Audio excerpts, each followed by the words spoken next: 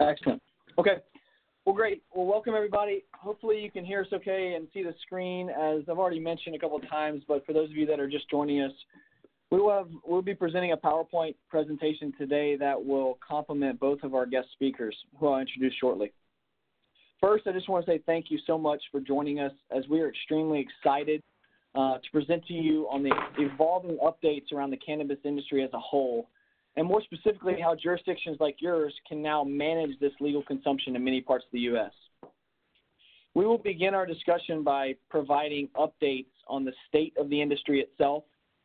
We will begin by discussing national trends while also diving into specific state-by-state updates that will provide clarity around different industries that are being affected and how you can navigate these key issues.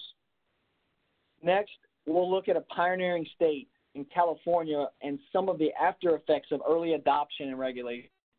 And lastly, we will provide takeaways for developing your own cannabis program and steps on implementation. But first, our presentation today is going to be roughly 35 to 45 minutes, give or take. It'll be conversational style. We'll have a couple guest speakers that I'll introduce to you very, very shortly.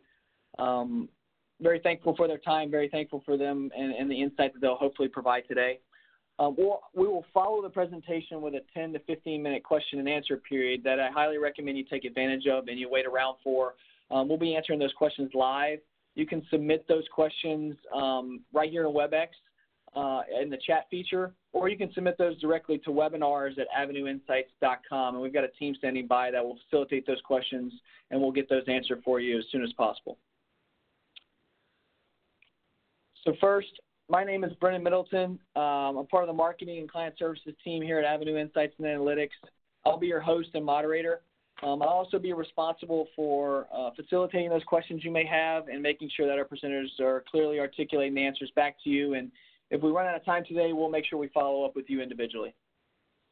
Next, I'd like to introduce to you both of our presenters. First, Avenu Vice President of Government Relations, Fran Mancia. Fran leads Avenu's lobbying efforts related to legislation, state mandates, and regulatory policies that affect client revenue streams. He brings a strong working knowledge of local government general fund tax laws and state and federal regulatory and legislative issues. Fran serves as a member of the Board of Regents of the University of California, overseeing all 10 campuses, as well as its teaching hospitals, medical centers, laboratories, and hundreds of other facilities and programs. He also serves on the League of California Cities Revenue and Taxation Policy Committee.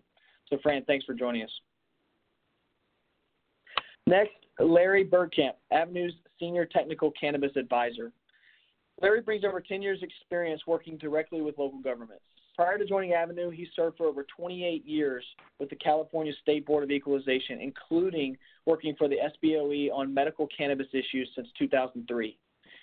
Larry was recognized as the leading medical cannabis expert at the agency until his retirement from the SBOE in 2015. He was involved in the initial registration of medical cannabis dispensaries for sales and use tax purposes. So, Larry, thanks for joining us today. So first, our agenda, just to give you an overview. As I previously mentioned, we'll dive into a quick overview of Avenu Insights and Analytics and our core mission and how that is aimed at serving state and local governments across the nation at the highest level. We'll begin our discussion by providing updates on the state of the cannabis industry itself while we discuss national trends and also diving into specific state-by-state updates that will provide clarity around different industries that are being affected and how you specifically can navigate those key issues. We will then look at a pioneering state in California and some of the ongoing effects of early adoption and regulation. And lastly, we'll provide takeaways for developing your own cannabis program and specific steps you can take on implementation. Again, that question and answer period will be at the end, and you can submit those along the way. All right, so who is Avenu Insights and Analytics? While partnering with over 3,000 government agencies nationwide, we aim and work with state and local officials to deliver software and services that boost revenue, optimize operations, and in all, deepen community trust. Our solutions for administration and revenue enhancement enable jurisdictions to provide a truly digital government that meets expectations of the citizens, the employees, and the elected officials. So, Fran, cannabis regulation appears fragmented with different states and different stages of maturation. Let's begin by talking a little bit about this on a national and regional scale. Well, first of all, thank you, Brennan, for hosting this webinar, and it's a pleasure to be a part of this conversation today. We certainly want to be a resource for all of those of you who are joining us today. By way of background, Muni Services is also a name that might be recognized in California and other states. It's a pleasure to have Muni Services as a part of the Avenu family. A lot of the people who have been a part of Muni Services for many, many years are still very much involved in our work together, and it's a pleasure to be a part of a combined company that provides a lot of great resources, including work in this area. And just by way of background, several years ago, we got very involved in the cannabis space as a request from clients who, in California, where medicinal marijuana was legalized, we were first involved helping with auditing of cannabis dispensaries. We were the first company to do that. We were doing that for many, many large jurisdictions throughout the state, and we'll be doing more so in other states as well. So our first foray into this became as a request of clients, and from doing audits, we've also become very involved in helping cities shape their programs and how they address this issue, whether they allow cannabis operations in their community or not. And I think it kind of goes to the slide that's before us. Attitudes towards the usage of cannabis have clearly changed in the country quite dramatically in the most recent years. I think people are more receptive to medicinal consumption and usage of medical products as well as recreational. I think you're going to continue to see more openness towards it, and in a moment we're going to go to a map that kind of illustrates that very point. In terms of the value, it's really difficult to quantify the value of the cannabis industry, but it's clear it's growing, and it will continue to grow in the coming years as more and more states open up and allow commerce in cannabis to take place in their states. But due to current law, activity is limited to within a given state. You cannot have any you cannot cross state lines with the activity that you may perform in the state. So it really is state by state at this current time. Also, the federal regulations are restrictive towards banking and the ability to use banking. A lot of this is still very much a cash-based business because of potential conflicts with federal law. And cannabis is still considered a Class 1 drug by the federal government. Whether that will change in the near future, it's likely we'll see changes coming forward, but as of today, there are those limitations in place. I think more and more we're going to see a shift towards, I think, relaxation of those rules. So maybe we can go to the next slide and we can look at the state map. As you can see here, this map today looks very different from what it was 5 years ago, and I think it's even more so in 5 years it's going to look very different from what you see today. What this basically illustrates is the darker colors, states such as California, Nevada, Oregon, Washington, Maine, Michigan, are allowing medical and recreational sales, consumption, and use of medicinal products. The dark green that you see is medicinal only, so you can see that in places such as Oklahoma, Arizona, Utah, places of that type. And the light green allows CBD, low THC products, so that may have a medical benefit, but without the THC, which provides the stimulation or the highs that people know, or they allow hemp and things of that type. And then you'll see the gray, these do not, there's 4 states listed that have no public access at all. So you can see some form of medicinal cannabis or recreational or some variation is allowed throughout the country.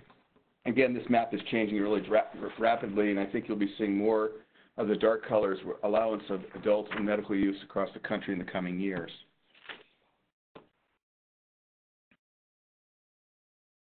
To go to the, okay, so on the next slide, we're talking about what are the differences among state governments. I think the key points is that each state has its own regulatory structure and tax fee structures or allowances for local authority and regulation. And again, as I mentioned before, it does conflict with federal government. So far, it's kind of been a hands-off approach from the federal government, but each state has its own regulatory processes in place and different philosophies. And I think the services we provide are based on a fact that there is not a one-size-fits-all model. Every jurisdiction, every state has to look at it differently, and there are different components.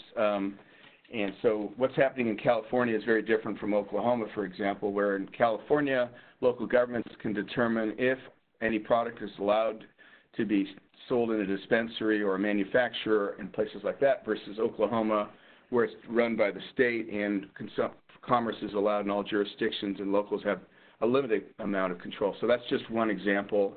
There is various differences state to state. We're in a position to help each place tailor services and products to their needs based on the state laws and the local preferences. Fantastic. So, Fran, your point about the federal government still classifying cannabis as illegal, for me, is especially notable. Larry, can you welcome Larry, first of all, and Larry, can you take us into, like, how can an industry develop in that environment? Yes, thank you, Brennan. Basically, what we've seen in California is initially an early medicinal cannabis industry that started way back in I think in the early 2000s, where initially it was very few business operators, very few cities or counties that allowed the operation of that industry. So the industry at that point was basically looking and very accepting of very strict and sometimes onerous requirements to operate within that jurisdiction. They were willing to pay high fees, high taxes, and other issues that impacted the industry. And also the industry itself was very, I don't want to say inconsistent as far as their professionalism, as far as how they operated. So there were a lot of issues, and at the state level where we were the agency that I was working at was the only agency that oversaw the industry, and and it was only from a tax standpoint to make sure that they were reporting the proper state sales and use taxes on their sales. But in that capacity, we saw a lot of variation as far as the professionalism, how the businesses operated, how they kept their books and records. And so it was very difficult to evaluate and oversee these industries. When California went with Proposition 64, passed that, and became a more legalized operation, it became much more of an oversight at the state level and also at the local level. So basically what we've seen over the last 10 or 15 years, and more notably probably in the last few years, is that the businesses have become more sophisticated in their operations. There's a lot more funding coming into the businesses to provide resources, to hire CPAs and accountants and lobbyists and become more of a professional operation.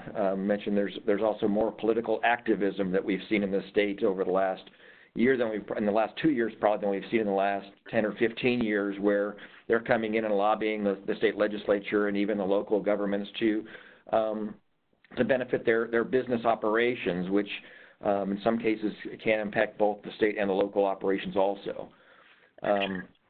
They've also expanded their product types. Initially, basically, you could only buy the raw product for smoking as far as the cannabis industry.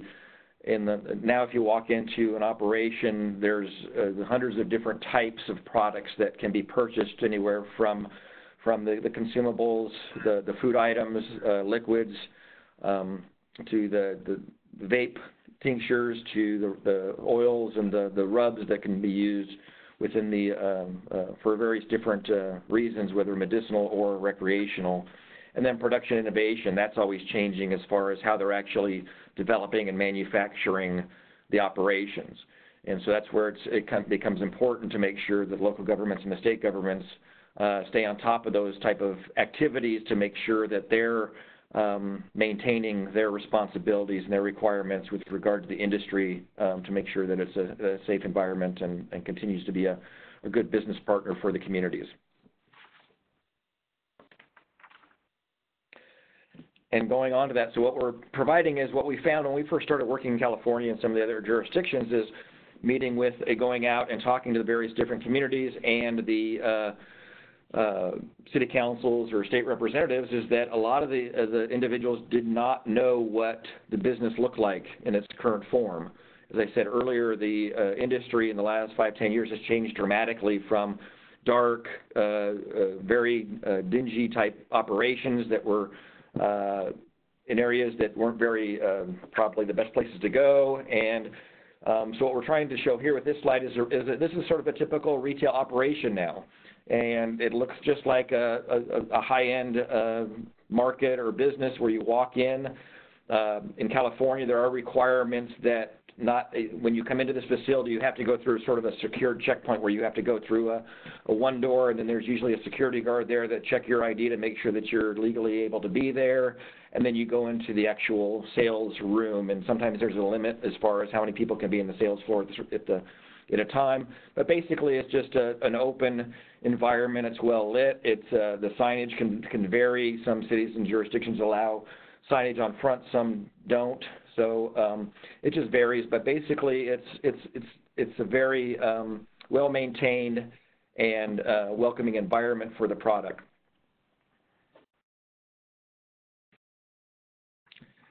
This next slide gives you an idea of what a manufacturing facility would look like. Some of these photos came out of a manufacturing facility in Santa Rosa, California, and where they basically have an extraction, the middle photo with the tall canisters or extraction devices that basically use inert or sometimes volatile gases to basically they push through those to compress that to pull the oils out of the cannabis, which you can see on the bottom left is that dark brown colored material that they in turn use to make candies and various different edibles, as you can see in the top pictures with the very stainless steel equipment and then the clean room type facilities. And then there's a photo of like the various different oils or types of products that come out of that manufacturing facility. But again, it's a very clean, well-maintained operation. Cultivation. These are providing photos of a standard indoor cultivation facility. Basically, it's a big giant warehouse or it could be a big greenhouse facility with various different lighting requirements. And again, we've talked about the product innovation. The new cannabis cultivators are getting very good at utilizing very different types of operations and lighting and watering and different processes to ensure that they develop the best product that they can. There's also requirements on air filtration on cultivation where generally that's the biggest complaint is the odor from the plant, but the air filtration systems are built up where you should not smell anything outside that. If you walk around the outside of that building, there should be no odor from the cannabis operation.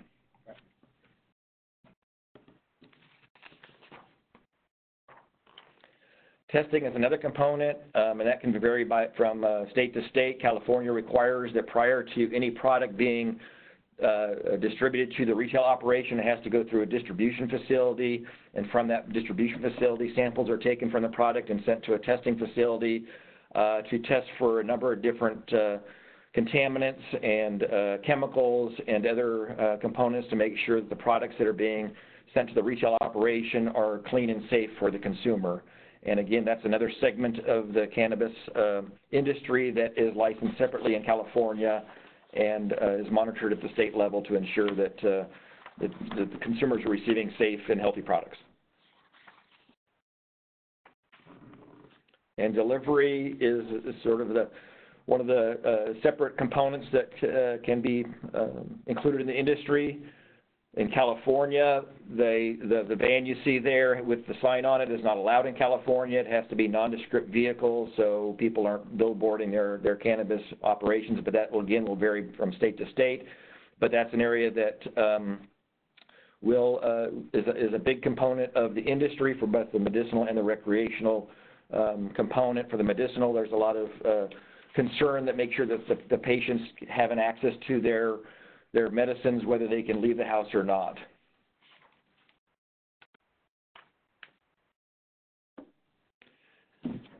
And sort of the last part of the industry that, again, may depend on the various different requirements of the state and the local jurisdictions is personal cultivation. In California, as part of the Prop 64 passage, it allows up to 6 plants to be grown in a residential facility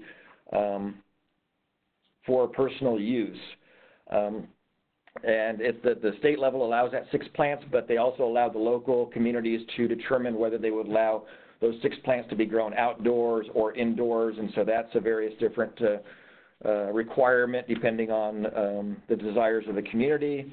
They do allow the locals to impose permitting requirements. They can't be undue or unreasonable permitting requirements because they can't totally ban the personal cultivation, but they can also look at things like lighting, make sure that they have safety components because you don't want somebody overloading their circuits and things to catch fires. No generators, no fuel storage, no extraction or ventilation needs, and then they can inspect it if there are complaints with regard to that personal cultivation. So just to jump in for a moment on this, so Larry's covered several of the key areas of the industry, and as we go forward, and we'll talk about some of the pioneering work we've done to help jurisdictions go forward, you have to really determine what is the right mix in your community. A lot of the strategy around this goes on, based on having similar different types of these industries closely located together in a cluster. It helps efficiencies. So having a testing lab near grows is very important to test the product, et cetera, et cetera. So as we talk about these things, what is the right fit for your community in terms of this? Do we just want to sell? Do we just want to have manufacturing or cultivation? These are very important considerations as you look towards the future in implementing cannabis operations in your community. Okay, then the other big issue that we hear a lot about is the ripple effects and the health and safety components of introducing the cannabis industry into your local jurisdictions. And again, there's some requirements that are mandated at the state level that the locals will have to utilize. So like I mentioned, that there will be cannabis in every community, whether it's actually a commercial cannabis allowance in California, but because of the personal cultivation and the consumption rules have been changed, so you cannot have a community that basically has no cannabis. So one of the things that we always take into consideration is the health effects, and that's basically something that has to be done as part of the evaluation and review process, like Fran mentioned, as far as what's good for the community. And that includes the public consumption, intoxication, and driving. Currently, there is no like a DUI test for cannabis, like a breathalyzer. There are things in process and being tested, but there are no specific certain levels that you can blow into or blood tests that would determine incapacity with regard to consumption of cannabis. Looking at housing and cooperatives, awareness of prevention programs, and crime potential, because as Fran mentioned before, the cash industry is an issue, concern, and then the waste from certain components of the industry as far as making sure that that's handled properly and not creating a nuisance for the community. Awesome. Well, thanks, Larry. That's incredible insight in going over the industry itself. Fran, let's shift gears here just for a second and talk a little bit about a pioneering state that we've obviously had a lot of experience in California, and some of the ongoing effects of their early adoption and the regulation there. So first, just to lead it off, each city or county must have a plan that addresses all these economic areas in the previous slides that we've talked about. Fran, let's talk about the issues that communities need to consider. Sure. And I think, key, as I've said before, and I'll keep stressing it because I think it's so important, there is no one-size-fits-all. Every community is really going to have to determine what types of businesses to allow in, the numbers, the locations, what really fits in the lifestyle and the landscape of your city. So as you can see on this next slide, when we work with communities, these are some of the very important questions that need to be considered, and we certainly encourage community input, community workshops to get public input so there's consensus as you go forward, because these can be very difficult decisions in a community and there'll be different views about it. So first and foremost, does your community want to ban or authorize commercial cannabis? And in some states, there is no choice. In others, you do have that choice. So it's going to vary from place to place. But if you have the ability to ban or authorize, what is the right mix? Then to that next point, what is the number and size of each business category? Do you want 2 dispensaries? Do you want 4? We've worked with communities that have 50 to 60 dispensaries. We've worked in communities where it's 1 or 2. Are there acceptable areas for these business types to operate? In many places, there's setback requirements around schools, churches, places of worship, things of that type. Are they fitting into a neighborhood? Do they need to be in an industrial area? What are the acceptable areas to allow the businesses to operate. And then, of course, tied to all this, what are the fees and or taxes that the community would support? Yeah, there has to be a very good balance. California, we've had challenges around the high taxes and fees related because, as an example, there's a high excise tax. When you start adding on the local fees and taxes, you get up in 25 to 30, even more percentages. Where's the tipping point where you're overtaxing it and forcing people to go into the illicit market? You're trying to get a balance where you're not overtaxing it, but where you're encouraging people to get out of the black market, to be in compliance, because you're going to have cannabis operations in your community, whether you authorize them or not. It seems to me it's best to have it legalized and done in a fair and balanced measure. So what's the right amount of tax that your community might support? And then who are the key constituencies and stakeholders that need to weigh in? And I think clearly it has to be, people from schools and worship and seniors. There's very important to have build-in consensus from these different groups as you go forward in this area. And then, in terms of planning, if you're going forward, you really have to have an understanding what's already taking place in your community and region, not just your own city, but what's happening in surrounding communities. Are there dispensaries or other operations close by? What would be the right mix? You're competing not just within your own community, but with the surrounding community. What's the right balance? What are the things, the lessons learned? What has gone well? What has not gone well in other communities? And that kind of ties into the point of data collection and interpretation. Really need to do some economic analysis. What type of potential revenue would come in? Market and demand studies are things that have been done or could be done to help you quantify the market so you would have a fair and balanced approach. Then, of course, you're going to have to put in resources towards permitting requirements and regulations. What are the requirements that you would have on a business coming in, no different than any other operation that might come in to build a facility, whether it's a manufacturing or a retail store. There's permitting requirements that need to be put in place. Then what kind of sites would really work in your community? If you're going to have setbacks, say 300 to 600 feet away from a particular type of church or school, what are the real sites that are available in your community where your zoning will allow the cannabis industry? It's certainly something that's very, very controversial potentially with people if it doesn't fit in their next backyard. There's a NIMBYism thing, but there has to be a balanced location for these type of operations.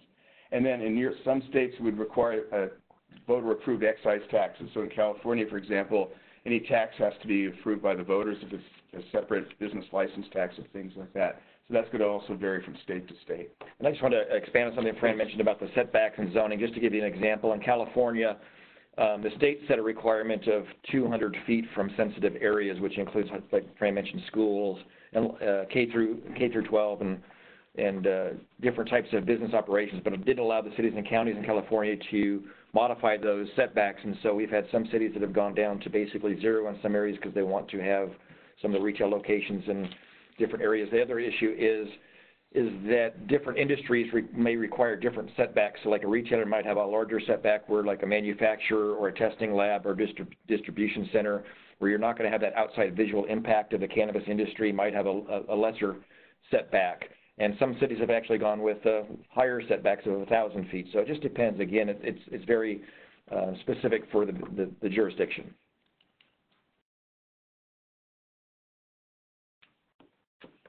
And then I think in addition to getting the community input and getting a sense, you really have to look at the workload of your current city staff or county staff or district staff. Do we have resources in place to work on the planning? Do we have code enforcement to do inspections once facilities go in place? Those types of things. So, also we need to talk about the audits and those type of things as well.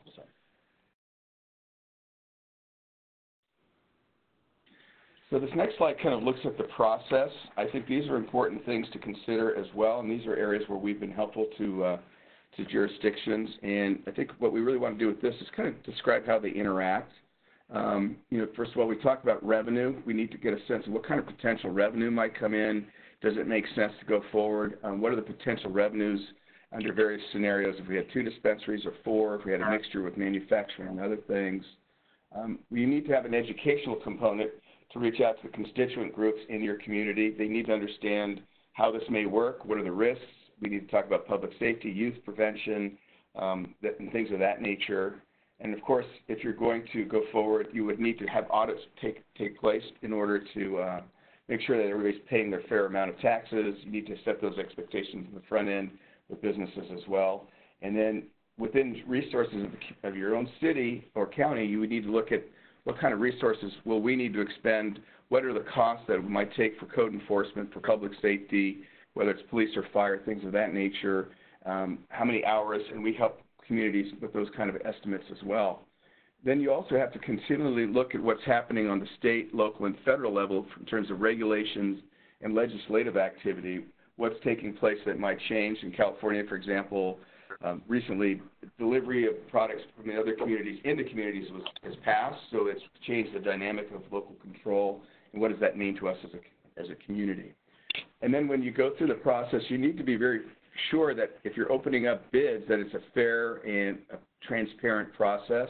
You have to have very specific evaluation criteria in there. You have to be very clear to potential bidders who want to come in what that might look like, how the selection process might work, to make sure it's fair and equitable for everyone involved.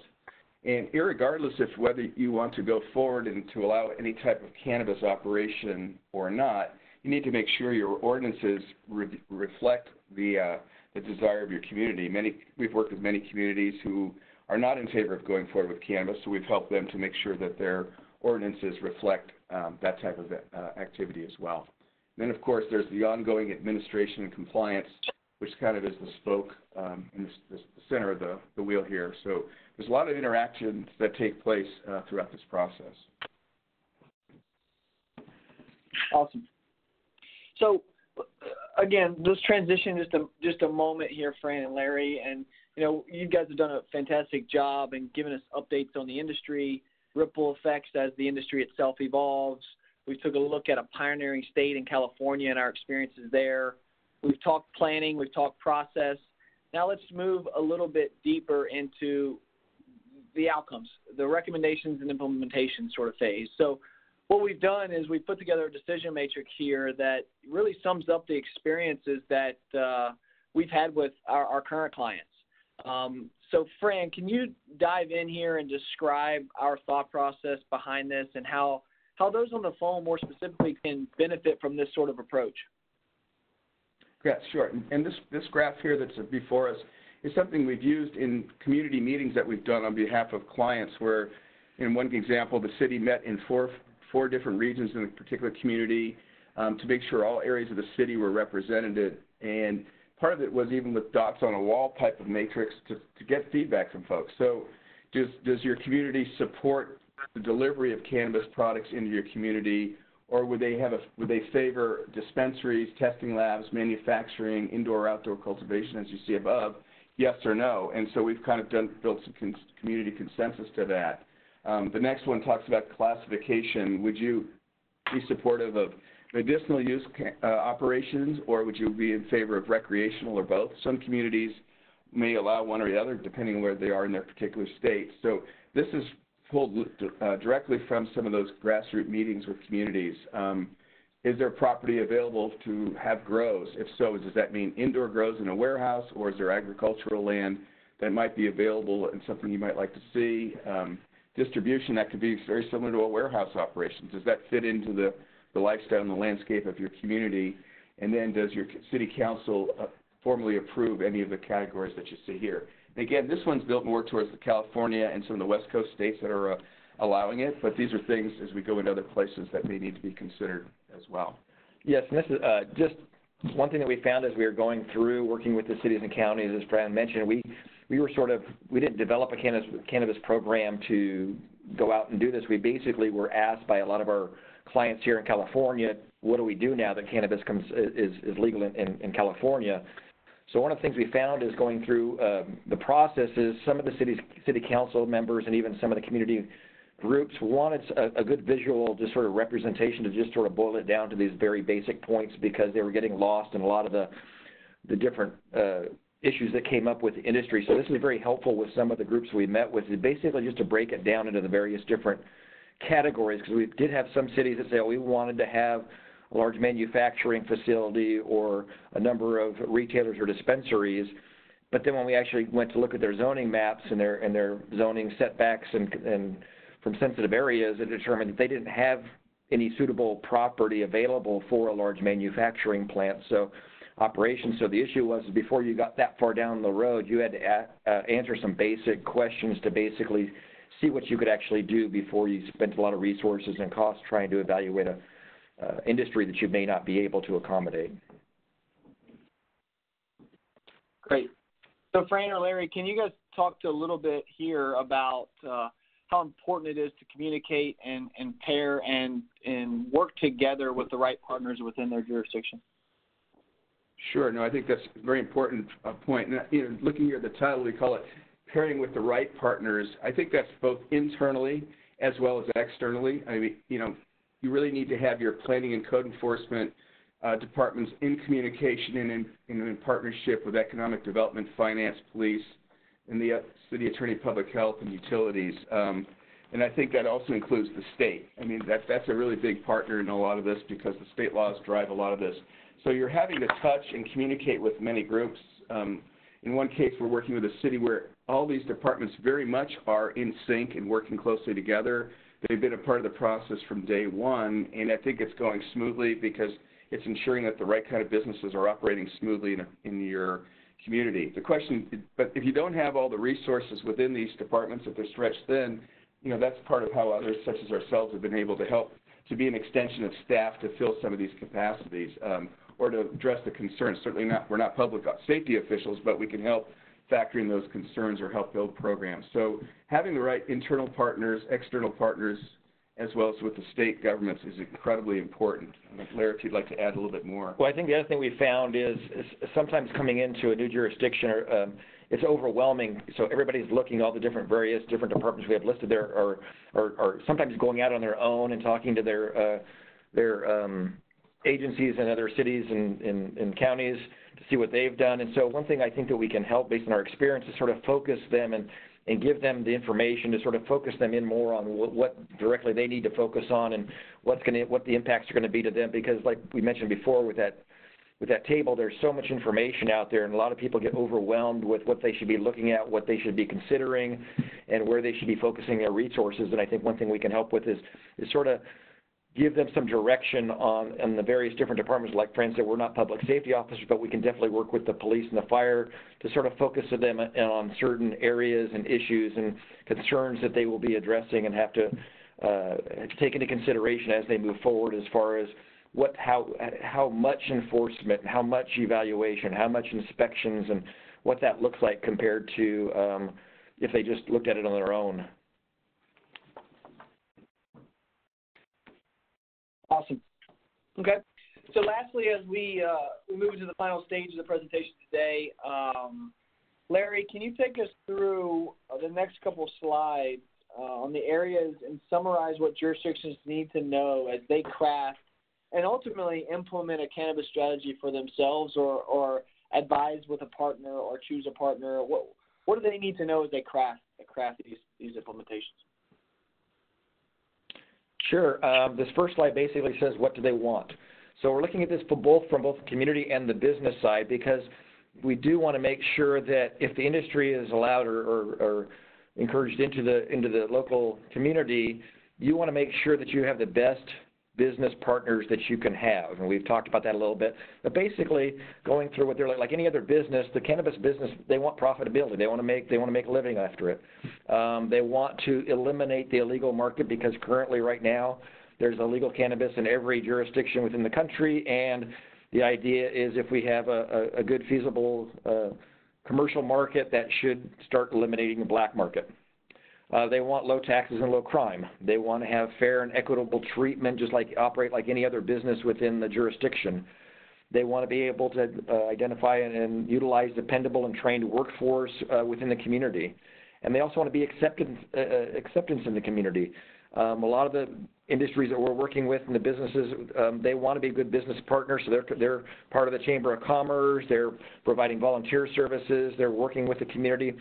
Some of the cities that we've worked with incorporate that into the selection process that Fran mentioned before to to see what they've done in the past, if they've operated businesses, other types of businesses, how they've interacted with the community, and what they will plan to do in the future.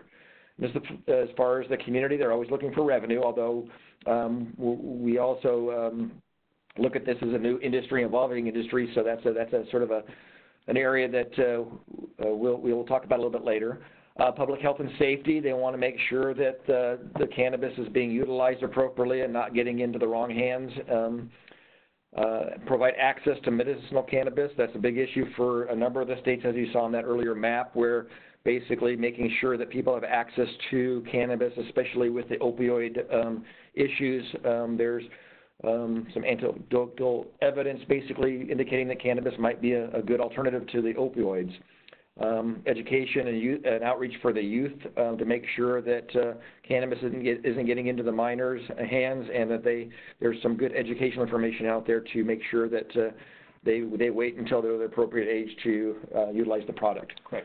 And I think this slide really, to sum it up, Larry did a great job highlighting it. There has to be a fair and balanced approach to this, and a true partnership between the business community and the local government. And when that is in place, this goes very, very well, and it works mutually beneficial. We have to be very careful not to be too draconian in the approach and the impacts on the business community, yet they have to be held as accountable citizens. And then factoring in, again, the underground economy, we want to gear people towards the business side of it, so we eliminate that, and that's in the best interest of good actors, meaning businesses that are in compliance, as well as for the community.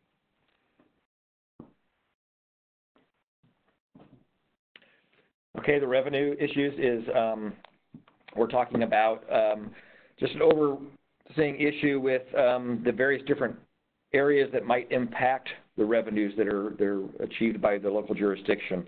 And that comes back to the customer demographics. So what kind of consumption will be used? What kind of products will be are consumed in your jurisdictions? As Fran mentioned before, it's the number, type, and size of the businesses. You want to look at the factors as far as, do you have too many or not enough, and is there enough product available for those businesses? As I mentioned, there's the product selection is the amount of different types of products have increased substantially over the years, and so depending on the jurisdictions, there's going to be certain products are going to be more popular in different areas. More of a touristy area might have more of a need for manufactured or consumable type products like the chocolates or the edibles, those type of things, compared to other areas. Customer loyalty, adequate supply chain, and competition. So again, the revenues go back to, like Fran mentioned, if the business is operating professionally and well, then they should be able to compete. If not, then their revenue is going to be impacted, and that goes back to making sure that the local jurisdiction selects the best business partner to operate within their jurisdiction. And I think it's important, in kind of coming to a close, that we're available, to help in all these service areas that we talked about today, utilizing our team to be a resource, again, an extension of your staff, including things like educational presentations to local staff, elected officials, coordinate community workshops, helping you with your pricing, your selection, your auditing, and these things. We have a pretty good understanding of the overall impact. So if you're going forward for the first time, my best piece of advice is to do your homework, do your research, get a good understanding of what your community wants and needs, and trust your gut, and I think you'll make good, informed decisions. If you're in a situation where it's coming to you, you're not sure what to do with it because it's not your choice, we'd be happy to have conversations around that as well. So I think those are all important things to talk about.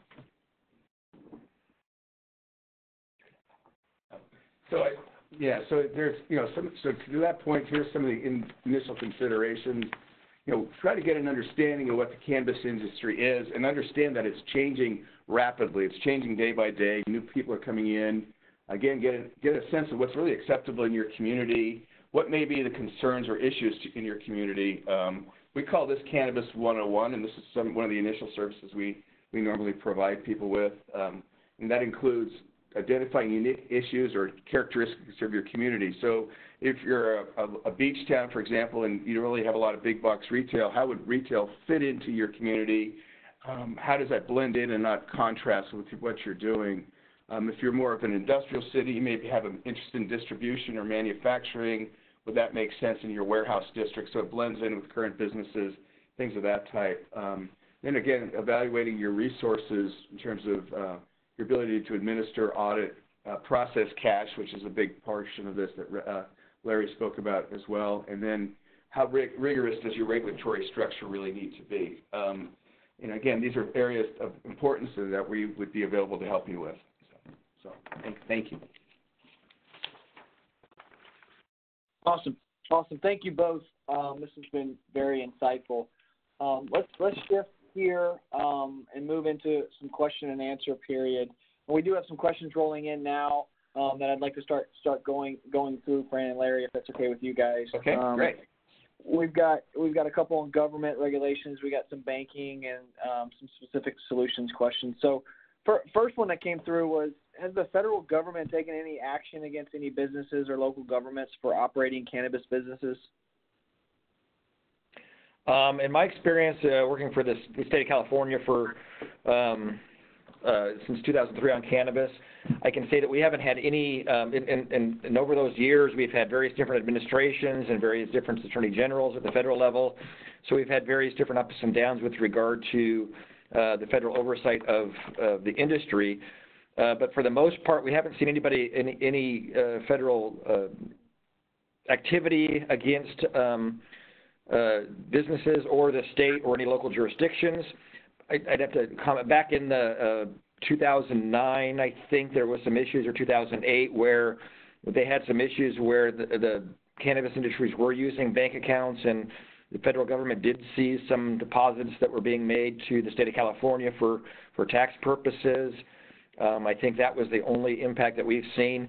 The federal government and local governments and states still do pursue the black market or the illegal market activities, and so they are pursuing that. But as far as legal operations, we haven't had any issues with it for cities or counties or the state with regard to the federal government. Awesome. Okay. More on the economic effects side of the fence here. So we've got: are there any trends that have begun to emerge from more experienced communities in terms of how marijuana establishments have affected different types of settings? For example, downtowns, strip developments, industrial parks, etc. More specifically, how has this affected property values, in your opinion, whether businesses have located near these establishments or been pushed away? Well, just overall, it varies from city to city, local jurisdictions, because, like we mentioned before, in California, the cities have the ability to determine where those businesses will be located. One of the interesting economic impacts we have seen is that the property values in areas where the industry is looking to locate have increased significantly because of the people looking at this as people looking at cannabis as a new and emerging market. And so one of the things we have actually had to tell some of the communities that if they are looking at allowing the industry to come in, that their property values in some of these areas will go up, and could negatively impact other types of industries that are trying to locate in that city that aren't cannabis related. So it's sort of a different type of thing. We haven't seen where the property values or things have decreased because of the allowance of cannabis industry into the cities. Right, and just to add to it, I think it's been fascinating to watch as we've worked with cities that are going through the application process. Normally someone who's applying to the city has a location in mind, they've secured a location, and then they've really tried to complement the community around them. I think it's been in most places with retail, especially because they're all high-end, as you saw in the pictures earlier. They've really complemented the core where they are located. If they're in a downtown, and it has to blend in. So I think it's had a positive impact in that respect. And then the locations where we've seen it out in more industrial areas, I think it's worked out well because it may go into an area that's not trafficked as much, and I think it's benefited as well. So I think that really gets into the planning and zoning, but generally it's been a boom to the areas it's gone into, provided that it fits and blends in with the current makeup of the portion of the community that it may be located in. Right. We have had some in the wine country in Napa Valley where it's very touristy, and they have some very small and like downtown squares and retail areas where it's basically shops and restaurants. There has been some issues where, not issues, but basically the city has determined that they didn't want the retail locations to be in that downtown retail core area, but have allowed them in some of the outlying areas. So it just depends on the city and the makeup and the demographics and what they want to see out of their city as they move forward. Excellent. Okay, pretty straightforward here. Are there examples of cities that allow clustering? If so, how has it been working in your opinion? Yes, there are. That's a great question. Yeah, there have been excellent examples of clustering that has worked well. One, since we're here in Sacramento, Davis, California, just down the road from us, has clustered businesses together, and it's blended well. There's a lot of community involvement, staff work. Clustering has worked extremely well in that particular case. Yeah, I think for smaller cities it works out because you don't have a lot of area for them to go into, and basically and it depends on the type of industry that you're allowing. If you're the clustering of like manufacturing and distribution and testing where you don't have that outward appearance of the industry, we don't think that's an issue at all, because for the most part, those type of facilities, as you come up to visit them or see them, you don't even know they're there. They're like any other industrial business in that industrial park or somewhere else. So that doesn't seem to be an issue. Where it becomes a bigger issue is like the retailer, where the outward appearance. So a larger city tends to spread them out a little more, because then that gives them more access throughout the community compared to putting them in all in one place where it's harder for people to get to or commute to. Excellent. Okay. Another one just came in, more of a comment than a question. This is great insight and guidance. Avenu is clearly knowledgeable and ahead when it comes to regulation and program implementation. First off, thank you for that comment. Secondly, what specific solutions does Avenu provide, and how are they structured? Specific solutions, I think, well, it really, again, I go back to the one-size-fits-all model. There is none. So, yeah, I mean, I think the answer is we can help a community from the beginning to end throughout the entire process, just, defining what you might want to do, what the ideal would look, what's going on in the surrounding communities, to help you define that. So there has to be a look at the entirety of the process, I think, is the best way to put it.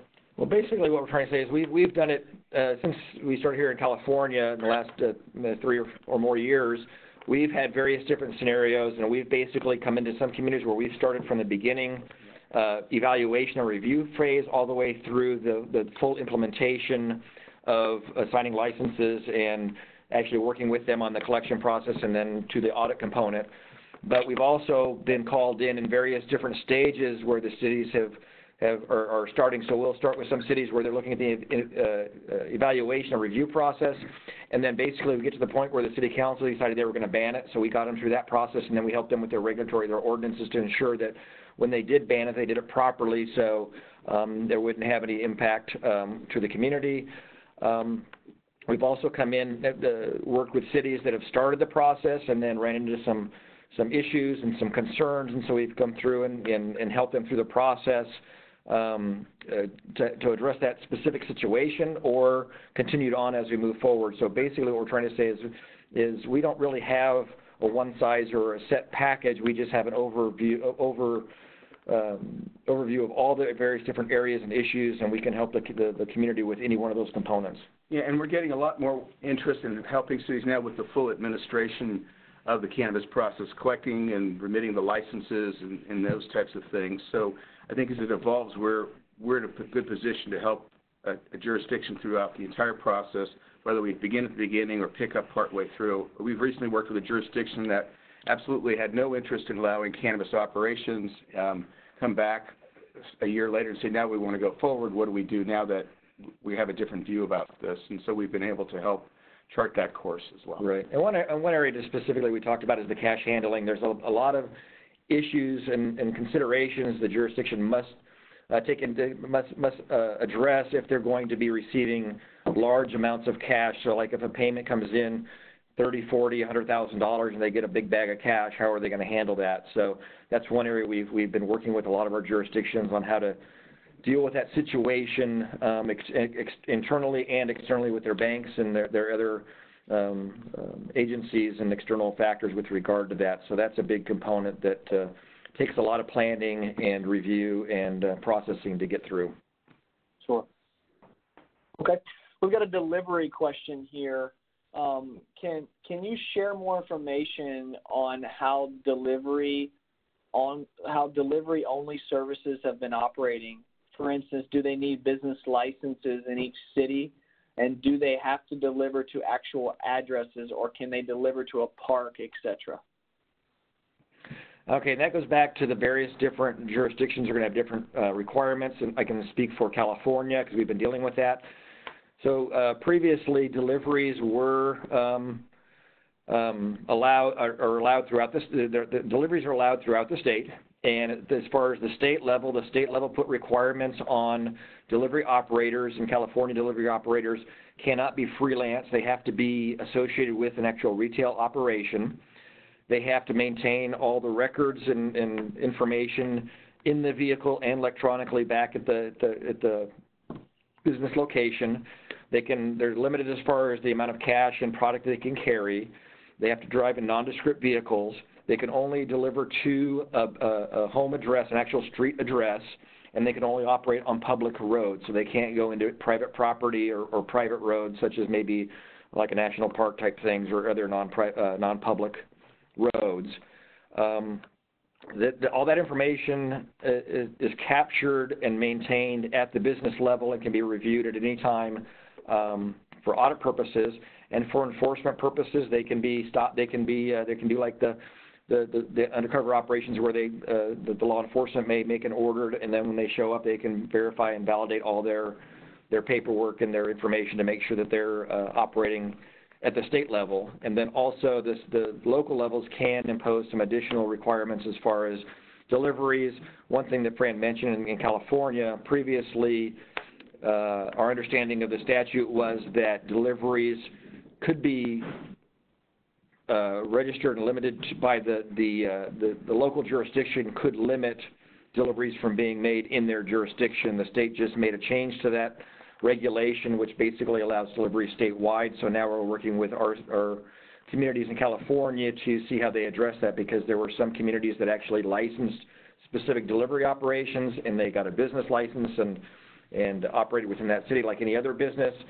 But now they're going to have to be able to allow these outside their jurisdictions licensed businesses to come in. So we're working with the state, going through and evaluating the new regulations, what information we can capture, whether the locals can actually require that business license and impose a tax on that. So those are things that we're working through, and we have a policy statement going out shortly that has some information on that will go out to our clients in California, but we can also make it available to Brennan to provide for anybody on the call here today.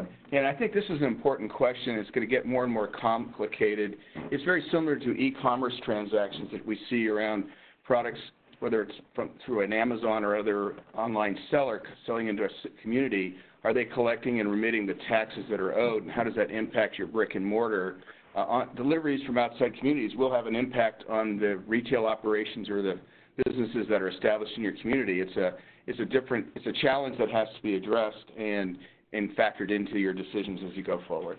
And that just ties into something else as far as when we worked with our local jurisdictions here, we make sure that whatever they come up with is very flexible and fluid, so they can make changes to address changes to the industry as it evolves, because we know that this is the most current one, but as it moves forward, we mentioned earlier that the industry is becoming more sophisticated at both the state and the local level, and so they're going to be lobbying to make changes that make it better for them, which also could impact the local jurisdictions. So we're working to make sure that to limit those impacts on local jurisdictions. And so, but there will be changes, and there will be things happening in the future that the cities and counties and local jurisdictions will have to address. And so you don't want something so hard and fast that you can't move forward with those changes. Wonderful. Okay. Well, I think that brings us to the end, guys. If there are additional questions, we would certainly be happy to answer those.